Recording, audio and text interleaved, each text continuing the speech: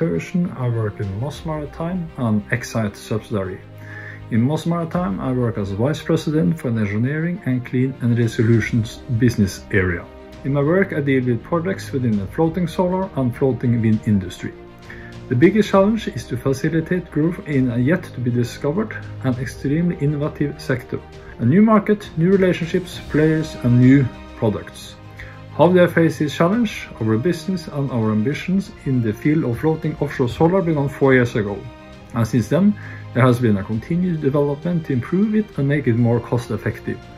My daily commitment is to try to predict how it will develop and what our position in this market will be to support our customers in their design challenges, as well as in developing solutions made for mass production that are also easier to install.